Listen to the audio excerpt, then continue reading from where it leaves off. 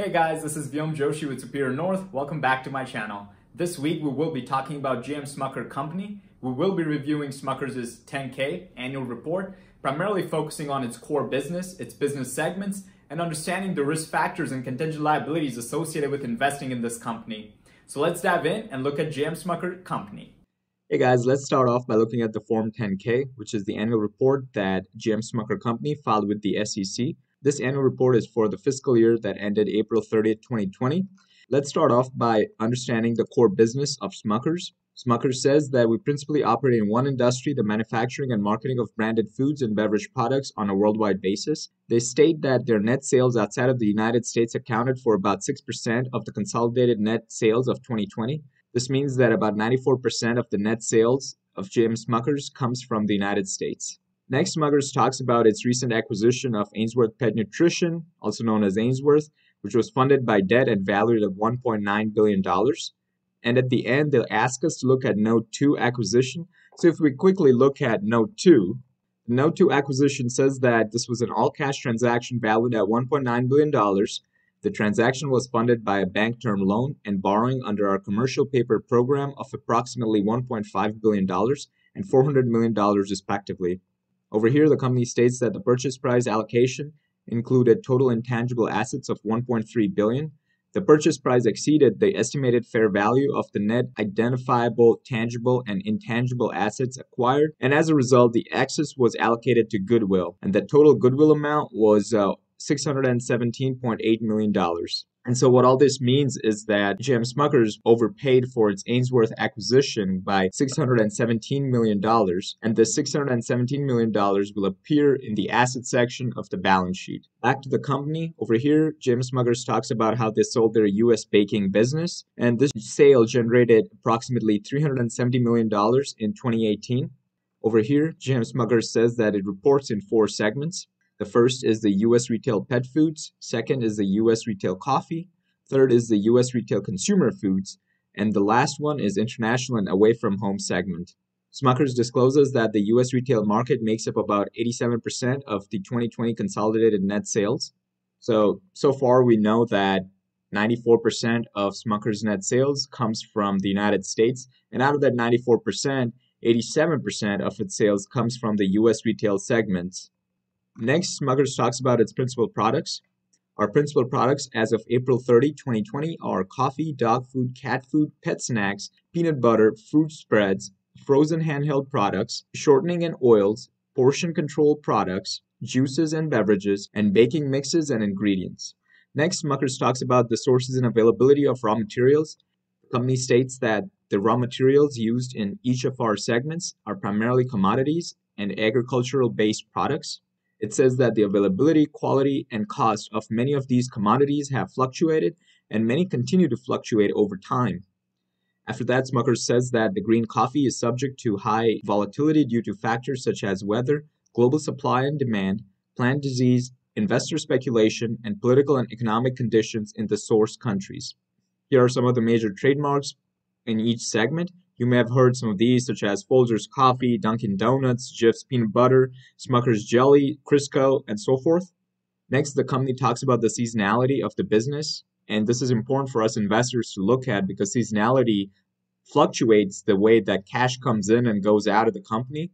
So for the seasonality, the company states that the U.S. retail coffee and U.S. retail consumer foods have been seasonal around the fall bake and holiday period.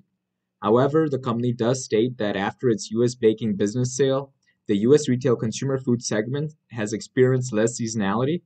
Additionally, its acquisition of Ainsworth in the retail pet food segment has reduced the overall impact of seasonality on the company. After that, the company talks about its working capital. Working capital is simply current assets minus current liabilities. Over here, the company states that the working capital requirements have historically been greatest during the first half of our fiscal year, mainly due to the timing of the buildup of coffee, shortening and oils, baking inventory necessary to support the fall bake and holiday period, and the additional buildup of coffee inventory in advance of the Atlantic hurricane season. At the end, the company states that the divestiture of the U.S. baking business and the acquisition of Ainsworth during 2019 have further reduced the seasonality of our overall working capital requirements. After that, Smucker's talks about its customers, It discloses that sales to Walmart and subsidiaries amounted to 32%, 32%, and 31% of the net sales in 2020, 2019, and 2018, respectively. And lastly, it says that during 2020, our top 10 customers collectively accounted for approximately 60% of the consolidated net sales. After that, the company talks about the competition. Smucker states that the primary ways in which products and brands are distinguished are brand recognition, product quality, price, packaging, new product introductions, nutritional value, convenience, advertising, promotion, and the ability to identify and satisfy consumer preference. Wow, that's an impressive list. If you're thinking how moats are built, Smucker's has given you the answer in this one sentence. Next, the company talks about how the packaged food industry has been challenged by a general decline in sales volume. It discloses that certain evolving consumer trends have contributed to the decline, such as heightened focus on health and wellness, an increased desire of fresh foods, and the growing impact of social media and e-commerce on consumer behavior. In the end, Smucker says that we closely monitor the price gap or price premium between our brands and private label brands, with the view that value is about more than price, and the expectation that number one brands will continue to be an integral part of consumers' shopping baskets. After that, Smucker's gives us this table that outlines the primary products that it offers within each segment, as well as what the competitors have to offer within these segments as well. Now that we have a better understanding of Smucker's core business, let's look at the risk factors. The annual report had a total of 28 risk factors, and today I will be going over the top 5. The first one on the list is that the outbreak of novel coronavirus, COVID-19, could negatively impact our business and results of operations. The company states that the continued spread of COVID-19 throughout the United States and the international community has had and could continue to have a negative impact on financial markets, economic conditions, and portions of our business and industry. Smucker says that a shutdown or slowdown in one or more of its manufacturing facilities due to the illness could disrupt its production capabilities, particularly with respect to coffee production, substantially of which takes place in New Orleans, Louisiana. Smucker says that a slowdown or stoppage of our supply chain could result from government restrictions or labor shortages due to the illness. Additionally, increased consumer demand could put a strain on its supply chain as well. Next, an increase in commodity or other input costs could result from market volatility. A significant portion of our workforce could be unable to work as a result of illness or government restrictions. Next, Smucker's talks about how its goodwill and intangible assets could be impaired if there are sustained changes in consumer purchasing behaviors, government restrictions, financial results, or a deterioration of macroeconomic conditions. Next, Smucker's talks about how the decrease in demand for its away-from-home establishment due to the government restrictions and social distancing measures has adversely affected the operations and could continue to adversely affect the business in the future. Smucker's then says that an increase in working capital needs could occur. This primarily occurs when your current assets are well below your current liabilities. So now you're in a bind where you don't have enough money to pay your current obligations. So it's just saying that that could occur. Next, Smucker's talks about the change in demand, a shift in consumer spending, and a change in trade promotions and marketing activities, all of which could affect Smucker's business. Smucker's then says that a fluctuation in foreign currency exchange rates or interest rates could result from market uncertainties. It then states that the increase in the cost or the difficulty to obtain debt or better refinancing terms could affect its ongoing operations as well as future investment opportunities. And lastly, it states that regulatory restrictions or continued market volatility could hinder its ability to implement price increases. Those were all the ways that the company could be impacted due to the coronavirus COVID-19 outbreak.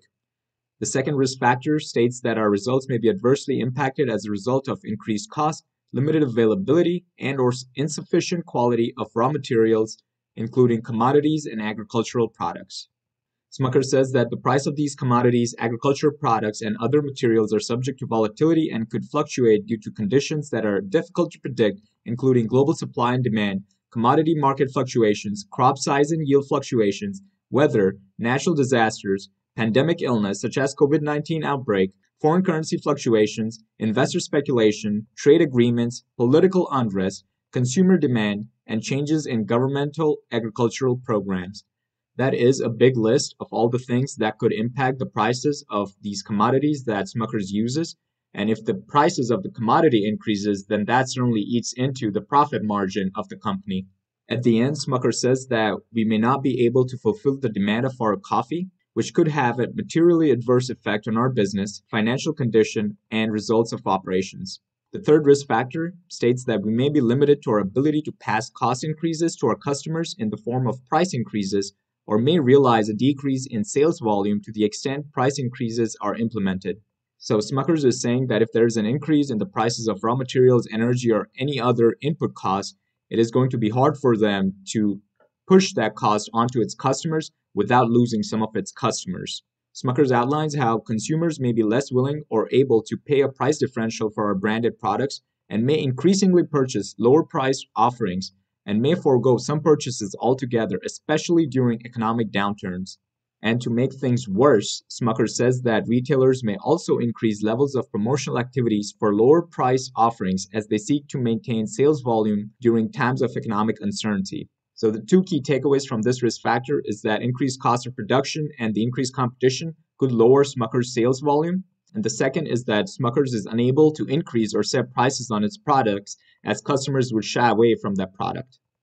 The fourth risk factor states that our substantial debt obligations could restrict our operational and financial condition. Additionally, our ability to generate cash to make payments on our indebtedness depends on many factors beyond our control.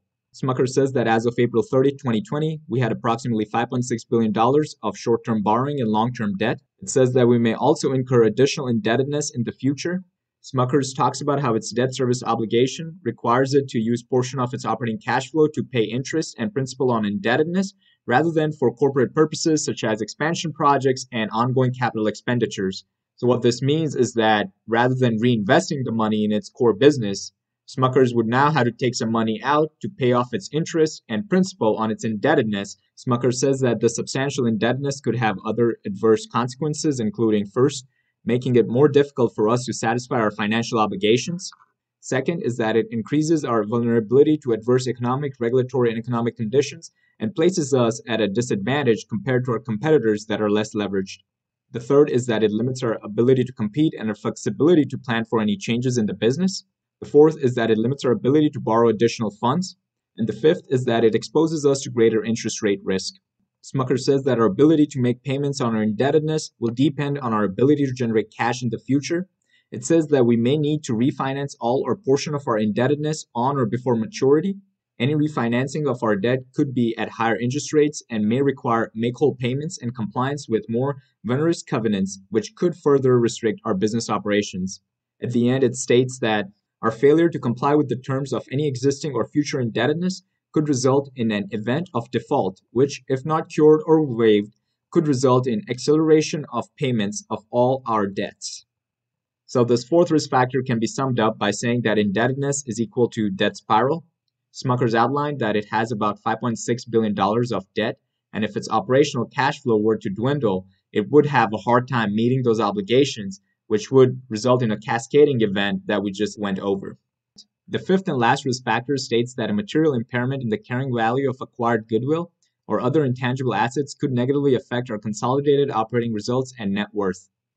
Smucker says that a significant portion of our assets is goodwill and other intangible assets, majority of which is not amortized but reviewed for impairment on at least annual basis. It says that the value of goodwill and other intangible assets totaled $12.7 billion compared to total assets of $17 billion and total shareholders' equity of $8.2 billion. So 75% of Smucker's total assets is goodwill and other intangible assets. So you may be thinking, why is impairment of goodwill and intangible assets such a big deal?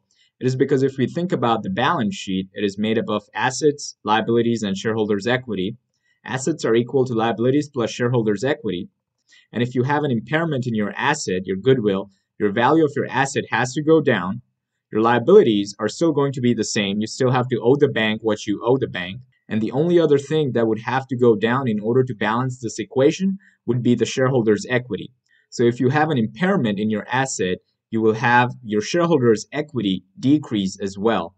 And shareholders' equity is your money within the company. That is the amount that you would get if the company were to liquidate today. So in short, impaired assets would cause shareholders' equity to go down.